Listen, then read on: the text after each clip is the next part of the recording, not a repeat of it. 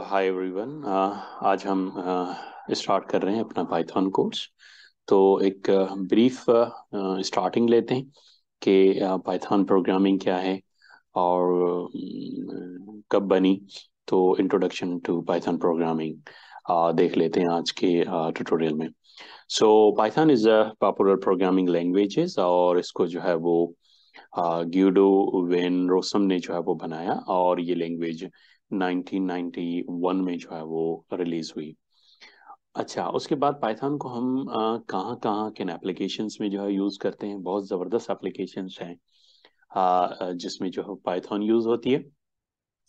सो Python को web development के लिए भी यूज़ किया जाता है, पाइथन को सॉफ्टवेयर डेवलपमेंट के लिए यूज़ किया जाता है, कॉम्प्लेक्स मैथमेटिकल प्रॉब्लम के सॉल्यूशन के लिए भी पाइथन इस्तेमाल होती है, सिस्टम स्क्रिप्टिंग के लिए पाइथन को यूज़ किया है और इसकी बहुत ज़्यादा आर्टिफिशियल इंटेलिजेंस के जो सिस्टम हैं उसमें भी पाइथन का बहुत ज़्यादा इस्तेमाल होता है।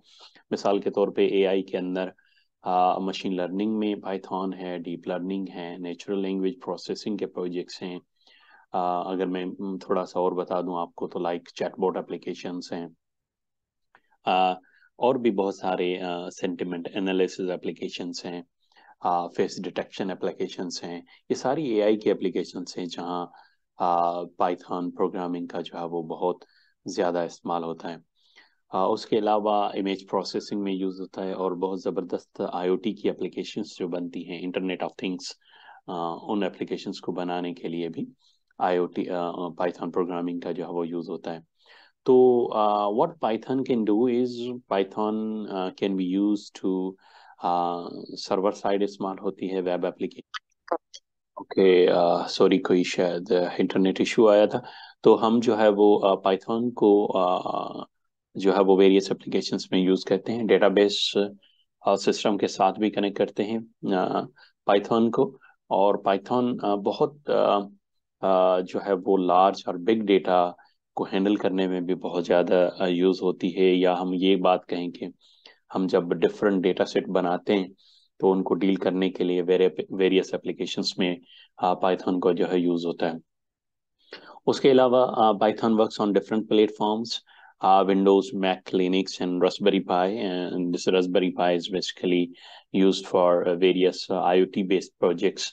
जब बनते हैं तो उसमें जो है वो Raspberry Pi का इस्तेमाल होता है, तो वहाँ भी पाइथन जो है वो ज़्यादा यूज़ होती है। अब हम देख लेते हैं कि पाइथन को डेवलप करने के लिए कौन से, यानी टेक्स्ट एडिटर डेवलपमेंट एनवायरनमेंट हैं। तो पाइथन बहुत सारे आईडीज के अंदर लिखी जा सकती है।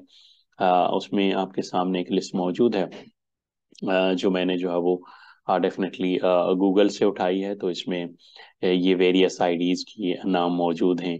आइडल है, पाइचार्म है, स्पाइडर है, विजुअल स्टूडियो में भी आप जो है वो डेफिनेटली पाइथन को लिख सकते हैं। और देखें, बहुत लंबी चौड़ी एक लिस्ट है जिसमें पाइथन लैंग्वेज को लिखा जा सकता है।